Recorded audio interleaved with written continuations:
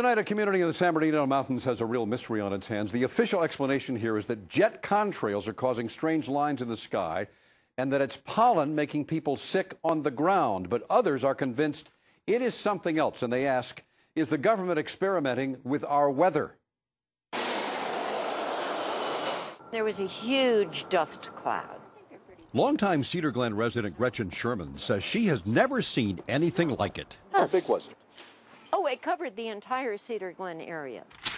A cloud of dust, leaving a sticky yellow slime all over her car. It happened again last February, and calls began pouring into the local Alpenhorn newspaper. And they had a tremendous upsurge of children that were not going to school at that time.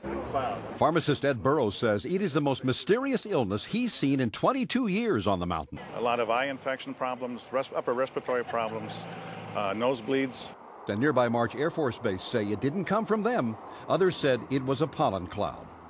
The Department of Health found a yellowish tint on a tissue submitted for testing. But, quote, there was no sign of any biological form, such as cedar pollen, and the test was ruled inconclusive. And it wasn't long before things ballooned into a sky-high mystery. The story is not just here in Crestline in the alleged yellow cloud. People say the government is up there in airplanes spraying all kinds of chemicals to change or manipulate the weather, leaving what you see there, and they call that a chemtrail. So what I look at there and I think are contrails, you're telling me are chemtrails? Yes, that a contrail would be dissipated by now. It would? Yes, it would. Chemtrails. On the internet, they are cited as proof of the government creating clouds to combat global warming. In response, the Air Force says that, quote, there is no such thing as a chemtrail. The actual contrails are a safe and natural phenomenon. And that people are seeing more contrails simply because there are more jets forming large clouds, depending on weather conditions, as in this video of alleged chemtrails shot near San Francisco.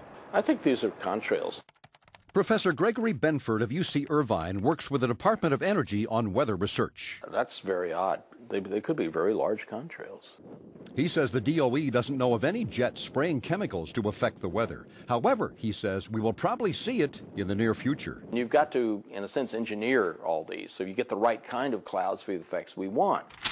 It is called geoengineering, fighting global warming by putting a chemical dust in the atmosphere and reflecting harmful radiation back into space. You could use barium oxide, for example, which makes big fluffy clouds. You could use tiny little bits of aluminum, which is benign in the environment, and essentially manage the climate. And what I found was unusual spiking since the early 1990s in barium, aluminum.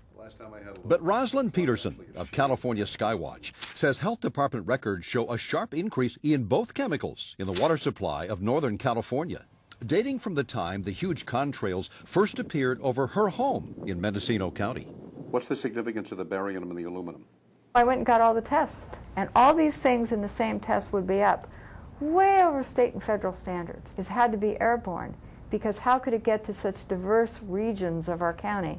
We have jets going in every direction. X's, east, west, north, south, circles. There is something going on in the air. I don't know exactly what, but I think there's some experimentation. Is it legal? I don't know, because we haven't had a public discussion.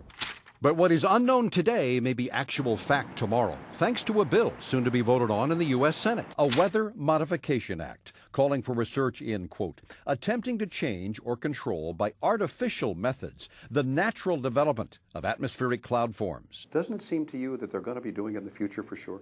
Yes. And if they are, I want to know about it. In the meantime, a lot of people are wondering if they'll ever get clear skies and a clear answer. The legislation is there, therefore somebody's thinking about this. How does this make sense? I don't know, maybe they're practicing? Over Cedar Glen, over Arrowhead. I guess you have to try it out before you use it. I'm not sure. Well, you be the judge. We'll keep you posted on anything further on the story, and there will be more, that's for sure. More information on the weather modification proposals, check on our website, nbc4.tv.